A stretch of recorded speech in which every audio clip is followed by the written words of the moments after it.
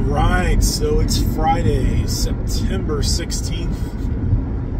On our way to the Mad River $1 Million Guarantee. This is flight 1. I believe they're having 10 flights, 2 flights a day. Friday, Saturday, Sunday this weekend, and then next weekend on Friday, Saturday, Sunday, and then the final table will be on Monday. This will be I believe my 5th tournament with $1 million or more prize pool. I have cashed in several. It's exciting because it's always a new experience. If you're watching this, you're watching my first vlog, and kind of here. I'm excited about the tournament today. So it's $1 Million Guarantee. It's a $600 buy-in. Great value. 50,000 in starting chips, and then 30-minute levels. So as far as $600 goes for a $200,000 first prize guarantee, you really can't beat it. Some people like bounty tournaments. I love bounty tournaments, don't get me wrong. But if it were up to me, it'd be a freeze out every time. This is a re-entry tournament as many times as you want. Bag after your first day, you get a $1,000 bonus. And if you bag 2 days or more, you get an additional $3,000 per day you bag. So there's going to be several people that probably bag more than once. I would expect there's probably going to be about 150 players this afternoon. By the time it's all said and done, and the buy-in stop for the day, there's a turbo at 8 o'clock tonight. So I think they're expecting to be finished with this day, probably, if I had to guess, around that time, maybe 10 o'clock, 11 o'clock. Just not sure how many people are going to be there. This is at a card club. It's not a casino, so a little bit different. In some ways, they're run better than casino poker rooms. I play at the Horseshoe here in Indianapolis, and there's some great people that work in the poker room, that help run the poker room. But unfortunately, the casino leadership struggles to attract players in a lot of ways. The difference, the different number of games that can be played, the different variations. They just started a 7-card stud game, but PLO is really popular. Love PLO. Been a pretty good PLO player, both cash and in tournaments. I have yet to make that big score, at least since I was younger. I won a $12,000 tournament when I was younger. Didn't know what I was doing compared to today. Still by no means have it all figured out. I study, I learn. I track hands, situations specifically with those hands, and so yeah, it's exciting. I dropped a few other videos when I first started the channel. They were of my experience at the $1 Million Bounty Tournament in Vegas this past summer. I spent 6 weeks in Vegas,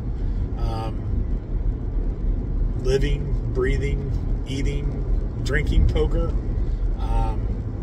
Didn't party. My wife came out for the last 2 weeks. We had a great time, but I was out there for poker. I got a lot of rest, played late. I cashed in 4 World Series events, cashed in a couple of others at the Wynn and at the MGM. Had a great cash game experience in the King's Lounge at 510. I even played some 25-50.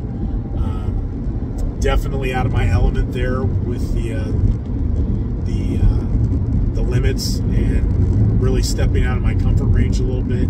Had a good session with the 2550. Had some great sessions with 510. Did have a bad one at 510, but I recognized, you know, kind of what I had done and where I had made a mistake, and I plugged that leak pretty quick and went back at it. I had some good 2.5 sessions, some Big O sessions. Played in the 2040 mixed game one day. That was quite the experience. So got to play with a lot of pros. Played the main event against Joe Cata, Jeffrey Lisandro, Jackie Wong. Just the nicest guy, great player, really applies pressure. Chance Kornuth on day one of the main, the entire day until he busted. No reflection of how he played. He got picked off pretty good by this really good player to my left. I was sitting in between the two most aggressive players at the table, so it was a bit of a tough day, especially my first main event, navigating all of the hurdles, in addition to just the level of poker that was being played at some of the tables I was at. So yeah, had a great experience in Vegas.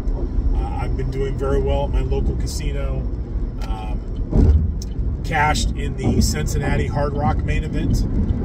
Had just under 700 players and went out 31st. Could have made a deeper run, and I'm definitely working on that. Playing some more tournaments, trying to see more hands and situations and stack sizing and so forth. So really trying to earn my stripes in the game. I know a lot of players that I've met and spoken with, you know, they've said the same thing. You know, it just doesn't happen overnight for most people. And I've been playing a long time, but not devoting time and energy to my game like I do now. So, but today is at the Mad River Card Club in Dayton, Ohio, and also Deep Stacks. A couple of card clubs in Dayton, Ohio that operate, and you know, from everything I've heard, they do a great job. I'm excited to get over there today and check it out. Like I said, they run all weekend, Friday, Saturday, Sunday. Take a break Monday, Tuesday, Wednesday, Thursday, and then back on next Friday, Saturday, and Sunday. So it'll be interesting to see the turnout and the level of play. A lot of people that I've spoken with here in Indianapolis have said that they're going to be making their way out for at least not one session, multiple. So yeah, pretty exciting to see what's going on and how good the poker is over here in Dayton. I have a feeling I'll see a lot of people from Cincinnati, as the Hard Rock has some great events and they run a great room. But when you've got $1 million guarantee, that's going to draw some players in. We've got the WPT Championship coming up in December that I'll be going to a little bit later on this year. I haven't made any other plans to go to any other tournaments yet. I probably will be playing more next year and traveling more next year than I did this year. But I'll tell you, spending 6 weeks in Vegas was an eye-opening experience. I'd never been there for more than 4 days at a time. And so when you spend that kind of time out there, the extended amount, it can take its toll on you. Definitely will not be staying in the hotel again like I did, even though it was close, right there at Paris. You know, they don't really have a true poker room. Bally's is being rebranded Horseshoe. I believe their room is open now, or going to be open here soon. They're at formerly the Bally's Casino, now the Horseshoe. Paris doesn't have a poker room, but they're going to continue to host the World Series there, I believe, in Paris and Bally's. It was a great experience. Highly recommend, if you can get a chance to go and play in some of the events, do it. I was fortunate enough to be able to do it for 6 weeks, and looking forward to being able to continue to do stuff like this on a regular basis. Wife has been supportive. She's seen some of the events live and saw the craziness that was the $1 Million Bounty, and you know, some of this life-changing money that was going around. And so she started to see that and see the possibilities and see me cash in some of the events.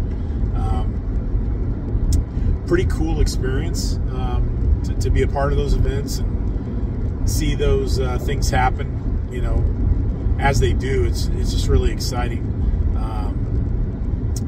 But more importantly, to learn from the players that you see are doing it on a regular basis, you know, the big names, but you know, even the grinders. You can tell the people that grind and get in there, and you know, they're playing 2-5 and 5-10 on a daily basis. You know, and they're grinding out livings with it.